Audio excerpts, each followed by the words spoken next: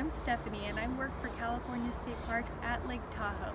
And today, in celebration of Earth Day 2020, I want to show you how to make a simple yet functioning wetlands model with simple items you can find in your home. Wetlands are very important ecosystems. Just like your kitchen sponge at home, wetlands soak up water and also can slowly release it. And they are super important for keeping our bodies of water like lakes, rivers, and oceans clean and clear because they can absorb sediment, nutrients, and pollution. So the first thing you need is a paint tray. You also need a spray bottle filled with water. And to represent sediment and nutrients, you need some soil from your yard or coffee grounds. I have oatmeal here to represent larger pieces of pollution. I also have colored drink powder. And you also need kitchen sponges.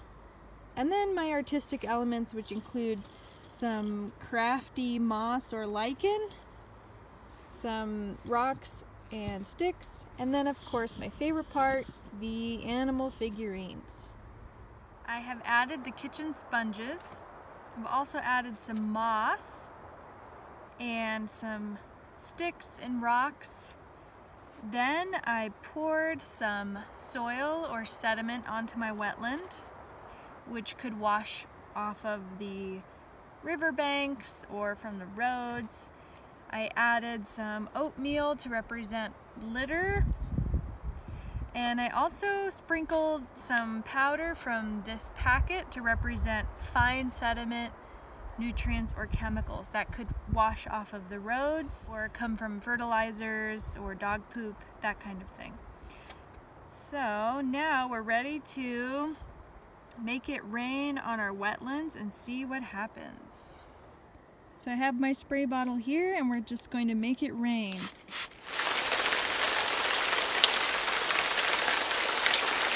What do you notice starting to happen?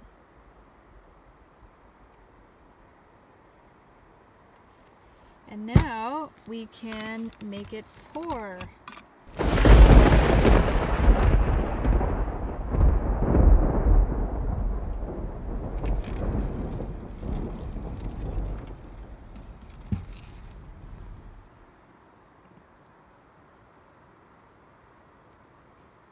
So, did the wetlands do anything to trap sediment or nutrients that you can observe? Also, did any of that sediment and nutrients end up in our pond? Thanks for joining me today in constructing this functioning wetlands model. Happy Earth Day 2020, and help protect wetlands near you.